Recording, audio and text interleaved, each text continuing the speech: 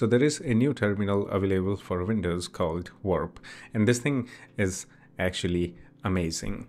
To be honest, I don't use terminal that much. I only use terminal when I have to do some basic Windows stuffs like diskpart and some other things. So don't expect me to give you guys some great examples what and how this terminal is amazing, but this thing is actually really good even for some basic use cases, even if you're not a power user. So this thing just recently became available for Windows. This was already available for Mac and Linux for a long time now.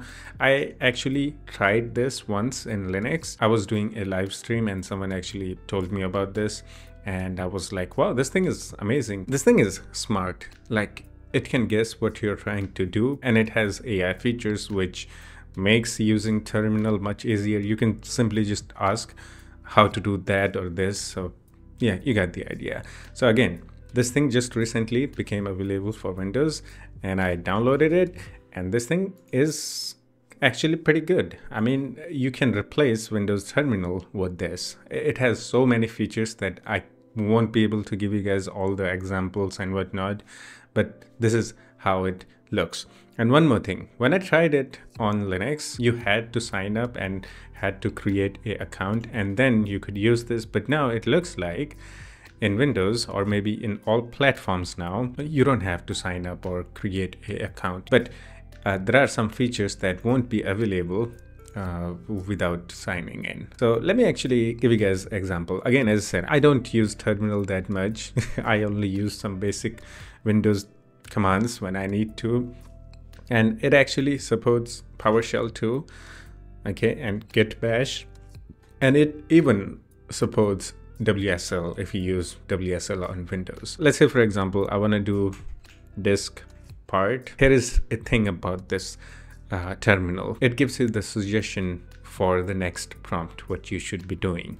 So this is basically what you should do after the disk part, okay? So you do the list disk, or I can do that here and it should auto input there, so it will give you next suggestion. Okay, let's do that. List disk. Okay, oh no, I turned on the agent mode. Okay. Oh, never mind, I don't know why. Okay, I'm not a terminal genius, but now it actually sees my disks here. It is working. Maybe it's running through the PowerShell. So it automatically, ran the agent mode. Basically now AI is helping me for some reason, or I did it on accident, I guess. Let's run the another terminal here. I'm actually gonna turn on the agent mode this time manually. I can do this control and that vertical line, or I can just click on it to turn on the agent mode. Here I can simply ask for anything because it's AI. So let's say, for example, this is just gonna be a dumb question for AI. How to see IP address of my PC. Okay, it actually showed me my IP address. I have to expand this one. Okay, so yeah, and you can also do the voice input. There is the mic button. If you don't feel like typing, you're slow typer, yeah, you can spit out your words to the mic and it will just write it down. And you can also customize this terminal the way you want. Okay, you can go into the settings. There are AI stuffs. You can also customize the AI stuffs. If you go into the appearance here, you can change the look of this thing, and there are themes that you can actually apply. Okay, you can even apply the wallpaper, custom wallpaper if you want to. Okay, so this is like aquarium fish wallpaper. This one looks cool. Okay, and if you want to, you can create your own theme by uploading an image. So let's say, for example, this one. Okay, and you can also select the color. So let's say I'm gonna go with the black one, or it's not complete black, it's like slightly grayish. Now there is our new theme. Okay, and you can change the texts and whatnot. You can also turn on or off features. You can change the keyboard shortcuts.